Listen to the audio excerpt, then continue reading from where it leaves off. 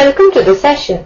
In this session, we will discuss a question which says that using de Moivre's theorem, find all the values of 2 minus 2 iota by root 3 whole raised to power 1 by 4.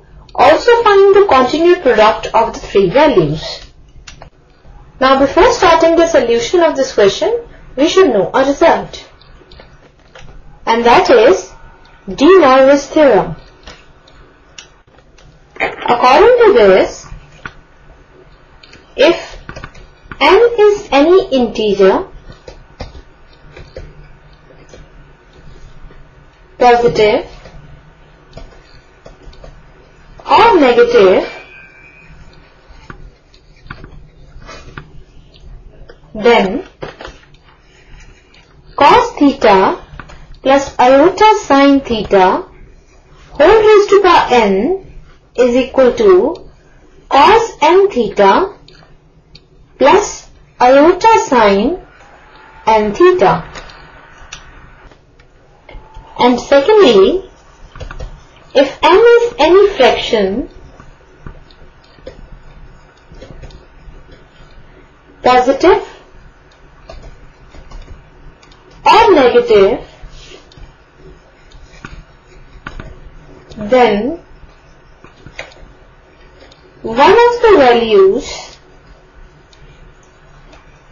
of cos theta plus iota sin theta whole raised to power n is equal to cos n theta plus iota sin n theta. Now this result will work out as a key idea for solving out this question. And now we will start with the solution. Here, by using de Moivre's theorem, we have to find all the values of this. So we have to find all the values of 2 minus 2 iota by root 3 whole raised to power 1 by 4.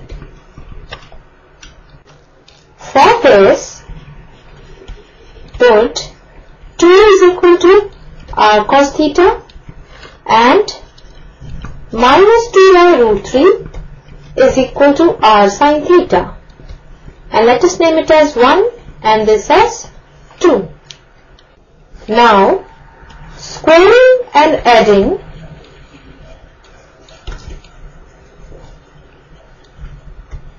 one and 2, we get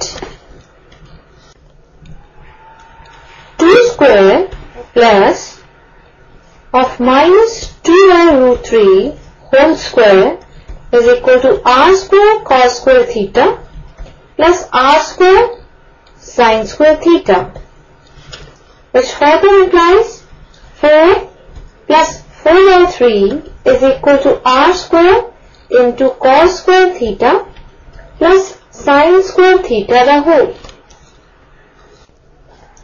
And this implies 16 by 3 is equal to r square into, now cos square theta plus sin square theta is equal to 1 and r square into 1 is equal to r square.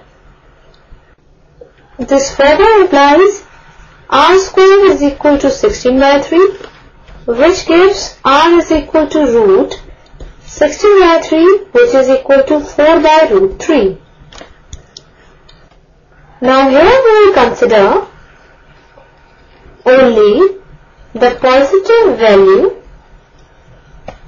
of r, because in trigonometric form r is the absolute value or modulus of the complex number r sus theta. Now this is the equation number 1. So from 1 we have 2 is equal to r cos theta. Now r is equal to 4 by root 3. So 2 is equal to 4 by root 3 into cos theta and this implies cos theta is equal to root 3 by 2. Now this is the equation number 2. Now from 2 we have minus 2 by root 3 is equal to r sin theta, which implies minus 2 by root 3 is equal to r. Now r is 4 by root 3 into sin theta. This implies sin theta is equal to minus 1 by 2. So we have cos theta is equal to root 3 by 2 and sin theta is equal to minus 1 by 2. Now since cos theta is positive and sin theta is negative, therefore theta lies in the fourth quadrant.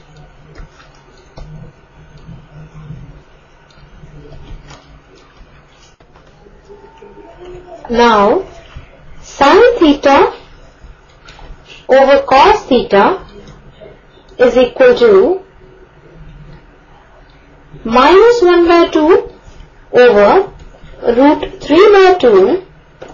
So this implies tan theta is equal to minus 1 by root 3, and this is equal to minus 10 pi by 6. Now this implies tan theta is equal to, now this can be written as tan pi minus pi by 6. Also this can be written as tan 2 pi minus pi by 6, which further implies from these two we have theta is equal to 5 pi by 6, or from these two we have theta is equal to 11 pi by 6. Now this value of theta is in the second quadrant and this value of theta is in the fourth quadrant. Now we have discussed earlier that theta lies in the fourth quadrant. So we accept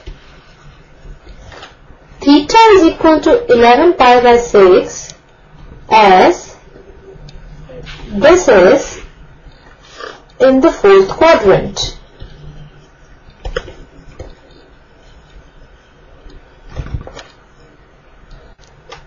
Therefore, 2 minus 2 by root 3 into iota whole raised to power 1 by 4 is equal to r cos theta plus r sin theta into iota whole raised to power 1 by 4. Now taking m common, it will be equal to r raised to power 1 by 4 into now cos theta. Now theta here is 11 pi by 6, so this will be cos 11 pi by 6 plus sin 11 pi by 6 into iota whole raised to power 1 by 4. Now r is equal to 4 by root 3.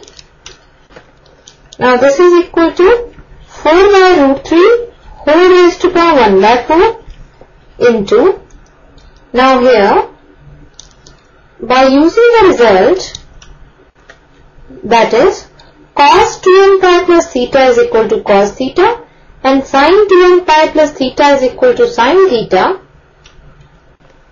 this can be written as cos 2n pi plus 11 pi by 6 plus iota sin 2n pi plus 11 pi by 6. whole raised to power 1 by 4.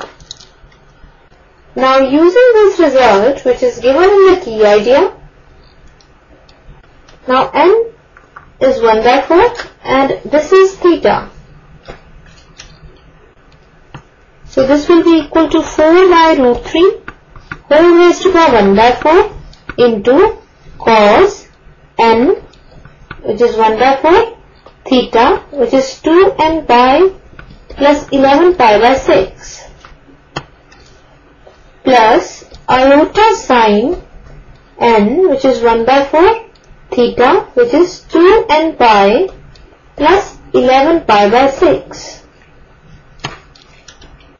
Further, this is equal to 4 by root 3 whole raised to power 1 by 4 into cos 2n pi by 4 plus 11 pi by 24 plus iota sine 2n pi by 4 plus 11 pi by 24, the whole, where n is equal to 0, 1 and 2. Thus, all the three values of 2 minus 2 by root 3 into iota whole raised to power 1 by 4 are, now for n is equal to 0, 1 and 2, we will find three different values of this expression. Now for n is equal to 0, this expression will become 4 by root 3 whole raised to power 1 by 4 into cos 0 plus 11 pi by 24 plus iota into sine 0 plus 11 pi by 24, the whole, which will be further equal to 4 by root 3 whole raised to power 1 by 4 into cos 11 pi by 24 plus iota sine 11 pi by 24, the whole. Therefore, one value of this expression is 4 by root 3 whole raised to power 1 by 4 into cos 11 pi by 24 plus iota sine 11 pi by 24, the whole. Now for n is equal to 1, this expression will be 4 by root 3 whole raised to power 1 by 4 into cos 2 pi by 4 plus 11 pi by 24 plus iota sine 2 pi by 4 plus 11 pi by 24, the whole, which is further equal to 4 by root 3 whole raised to power 1 by 4 into cos 23 pi by 24 plus iota sine 23 pi by 24, the whole. So the second value of this expression is 4 by root 3 whole raised to power 1 by 4 into cos 23 pi by 24 plus iota sine 23 pi by 24, the whole. Now for n is equal to 2, this expression will be 4 by root 3 whole raised to power 1 by 4 into cos 4 pi by 4 plus 11 pi by 24 plus iota sine 4 pi by 4 plus 11 pi by 24, the whole, which is equal to 4 by root 3 whole raised to power 1 by 4 into cos 35 pi by 24 plus iota sine 35 pi by 24, the whole. So the third value of this expression is 4 by root 3 whole raised to power 1 by 4 into cos 35 pi by 24 plus iota sine 35 pi by 24, the whole. Now we have to find the continued product of the three values. Now the continued product